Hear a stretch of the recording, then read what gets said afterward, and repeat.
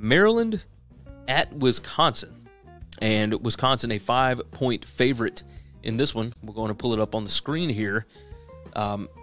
Wisconsin -5. The total is 50. 12 p.m. Eastern Time on the Big Ten Network. And of course, Talia Tagovailoa is going to be back in this game, so that certainly helps. I think the most surprising thing for me has been Maryland's defense. And no, they're not, like, fantastic, right? They're not great against the pass, but obviously it's not like Wisconsin throws the ball very much at all. They throw the ball 43.94% of the time.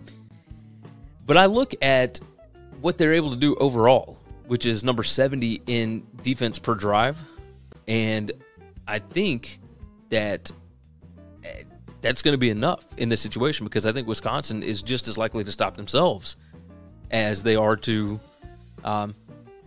be stopped, I guess. The offensive success rate for Wisconsin, number 102 in passing success rate, number 83 in rushing success rate. Overall, they're actually number 53 in success rate on so far on the season. So, but looking at these numbers, of course, these are over the last 5 weeks. Wisconsin's defense is great against the rush, not great against the pass. I know that this passing success rate is number 119 for Maryland, but again, that's over the last few weeks, and that's without Tagovailoa in the match or in the ball games. So, I will take Maryland here because I think they're the more efficient team when you look at my numbers on this. I've got Maryland actually favored by 5 based on the last 5 weeks of data. I think when I look at turnover margin, when I look at everything else, which team is more likely to give the ball away? Well, that would be Wisconsin at number 73 giveaways per game. Maryland is number 18 in that spot.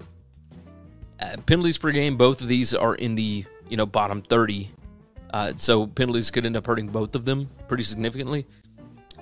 I think that Wisconsin has some issues in their secondary that I think that Maryland can take advantage of. So I will take Maryland plus the 5 on the road in Madison, which never would have imagined that I would have said that. But Maryland's defense has been good enough, and it is what it is. So give me Maryland to keep this thing close.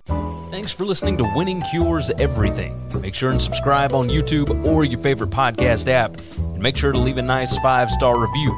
You can follow Gary on Twitter at GaryWCE, and the show is at Winning Cures. Be sure to check out the merch in our web store and share the show.